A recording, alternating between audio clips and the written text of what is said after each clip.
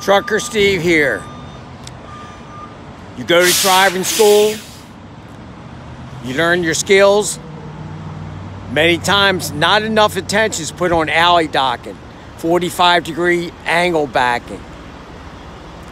This is why it's so important. You come to get your first job, you get out to the yard, trailers all over the place, back on your right, back on your left, trucks are trying to back in. Tight area, tight yard. And you wish during your school time that you had more practice doing alley docking, 45-degree angles. You must learn this. This is why I feel so important for all students to have alley docking into the curriculum.